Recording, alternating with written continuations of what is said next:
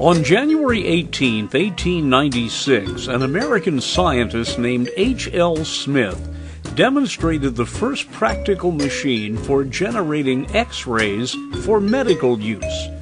Using a photographic plate, he created the first X-ray of a human hand. The invention would revolutionize medicine, allowing doctors to see inside a patient and diagnose problems. Up until that time, many doctors had a skeleton hanging in their office. Pioneer doctors, while setting broken bones, would feel both the patient and the skeleton to get the alignment right. X-rays made all of that simpler.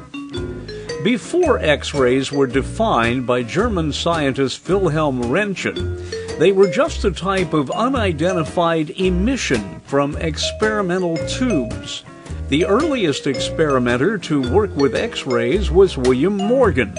In 1785, he presented a paper to the Royal Academy. His work was then explored by Sir Humphrey Davy.